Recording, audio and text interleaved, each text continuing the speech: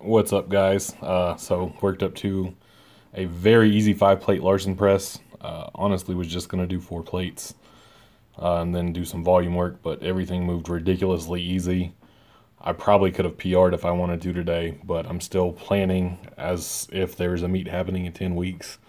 I have my doubts about it, but as of right now, it's still on. So just getting through this week. This is the only thing heavy I'm gonna do this week, so I figured I'd film it. Did 3 sets of 10 after close grip. Uh, and next week probably start prep. But yeah, easy 5 plate Larsen press because I fucking can.